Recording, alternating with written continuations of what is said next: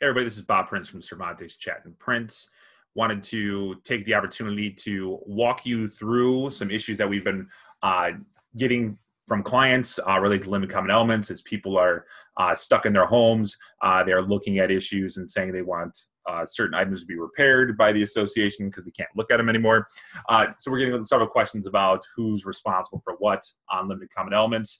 And I thought it'd be great to create a short little video that walks you through that. So when we're talking about limited common elements, we have generally a definition in our declaration, but there's definition in the law as well. Section 4.1 of the Condominium Property Act states that in the event our condominium instruments, that's our declaration bylaws and our plat, if those condominium instruments do not address what a limited common element is or what these definitions are, these definitions interpretations apply. So here, if you scroll down this 4.1A5, we see limited common elements rear its head. It talks about porches, balconies, patios, perimeter doors, windows, and perimeter walls, and any other apparatus designed to serve a single unit are limited common elements. These definitions apply only in the event that our declaration does not have a provision addressing what limited common elements are and what those specific categories are. So we have some additional law out there as well, and this is the part that becomes confusing for people. Section 9 of the Condominium Property Act is where we generally talk about assessments and money and budgets for the association. That section contains paragraph E, which says that in the event the declaration bylaws provide that costs associated with limited common elements may be charged back to the owners, then that can happen. It's not a default provision that says limited common element costs can be charged back to the owners. There has to be some authority under the condominium instruments that states that. So the declaration bylaws or plat, though I've never seen it in a plat, those documents can contain a provision that states those will be charged back to the owners. So the default is they are not charged back unless there is a provision of law that says it. So some quick takeaways. We got to look to see whether or not our declaration has any provisions, because section 4.1's interpretation only applies in the event our documents don't address it already. If we do have an interpretation, we use that interpretation. If there's nothing, we use 4.1E to determine what the limited common elements are. And then our charges for limited common elements can only be charged back if our condominium instruments state they can. If it does not state they can, they are not chargeable back to the owner's account. So here's a common provision in a declaration. You usually find a definition in Article 1 of the declaration, but you will also see some expounding provisions usually in Article 3 or whatever provision talks directly about the common elements, because the limited common elements are a subset of the common elements. You see at the first line of the year, a portion or portions of the common elements, which means by definition they are common elements. They're just used reserved for the exclusive use of an owner. Now, this provision is from a declaration written by Brian Meltzer. He's an attorney who represents a lot of developers and probably most developers in the suburbs. And he writes a very consistent declaration most of the time. So this is a provision where he has broken down limited common elements into multiple categories. First, we have a general limited common element, which is a definition of anything that is exclusively used by one owner or several owners to the exclusion of all owners. Those are generally balcony, porch, or patios.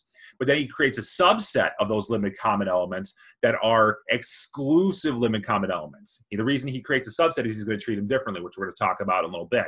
But those exclusive limited common elements start looking like the definition we saw under section 4.1. Doors in the perimeter walls, windows in perimeter walls, interior surface of perimeter walls, ceilings, and floors, and then any system or component part that is designed to be used by a certain unit. So that'd be talking about like flues and ducts and vents. Those items would be limited common elements under this definition. So the question is okay, why are we talking about this? Well, we want to know whether or not we as the association have the obligation to maintain, repair, or replace those limited common elements. Section 18.4A1 of the Condominium Property Act states that the board has the general duty to maintain, repair, and replace the common elements. Remember, limited common elements are common elements. So this is our default. if we don't have anything else in our declaration, as said in 9E, this is our default, that the association will maintain, repair, and replace those limited common elements. Owners, by the declaration of the bylaws, will be responsible for the maintenance, repair, and replacement of their units to the extent that they're not recovered by the association. So that is not in the law. It's not in the Condominium Property Act specifically states where it says association shall take care of this. There's no contrary provision that says the owner shall take care of this. The most we get there is that an owner will be liable if there's items or damage that flows from their unit. Nothing that says thou shalt repair your unit.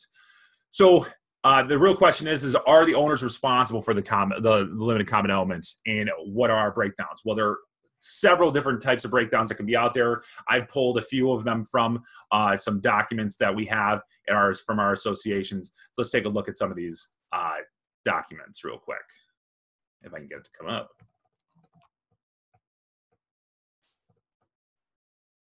Boom. So in this case, it is from a similar declaration that we saw the definition earlier. We see section 3.01 talks about maintenance, repair, and replacement of the common elements. If you go to paragraph B, we see limited common elements. It says, with respect to category of class of limited common elements, other than the exclusive ones, the board doesn't have to provide the services at its own cost. Instead, in its discretion, it can either require the owners to do it at their own cost, or to furnish the services and charge it back to the owner. So that's one of the options. And then we come down here to 3.02. This is for the owner's obligation. It makes the owner responsible for the maintenance, repair, and replacement of their exclusive limited common elements. So that provides another avenue for the owner to be responsible for both the cost and the work themselves.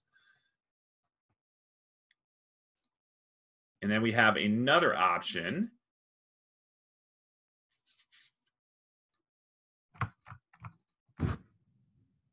Something just happened in my house.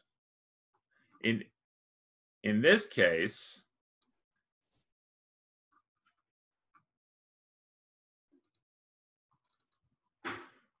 we have a provision that says in 7.01A that the association's responsible for the common elements, and then you get to this third line with their parentheses, but not including the perimeter windows, sliding glass doors, and interior surface of the perimeter doors which serve the unit. So we have is a carve out that the association is going to be responsible for a lot, but owners are only going to be responsible for this small amount of items, which they are going to have to maintain, repair, and replace themselves.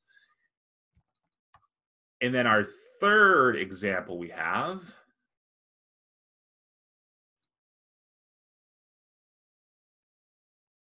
is, I can get it to come on, is this, where it says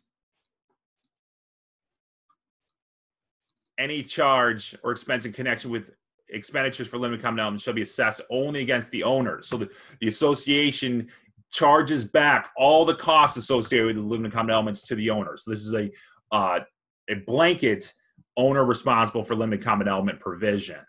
So it gets us to, unfortunately, if we don't have those items or something similar to that, then what we are stuck with is the association being responsible for the maintenance, repair, and replacement of the limited common elements. And if they do not do it, then obviously the owners will hold them to task to that.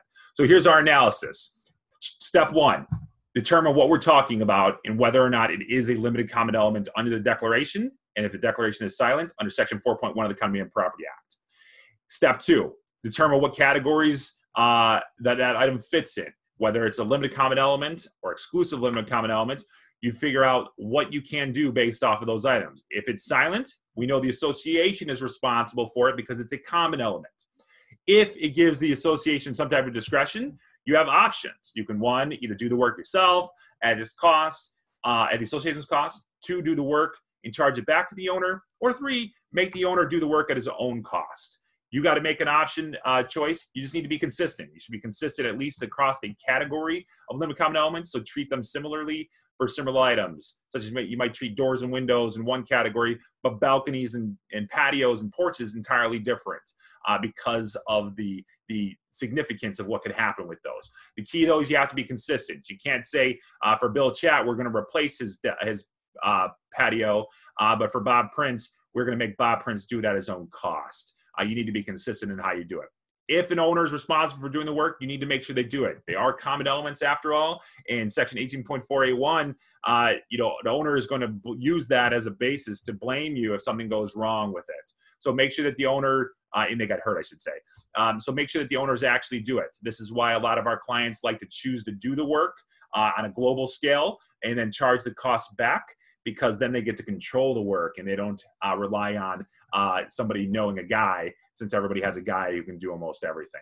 So that's limited common elements in a nutshell. If you have any questions, feel free to contact our office. Otherwise, God, everybody has a great day.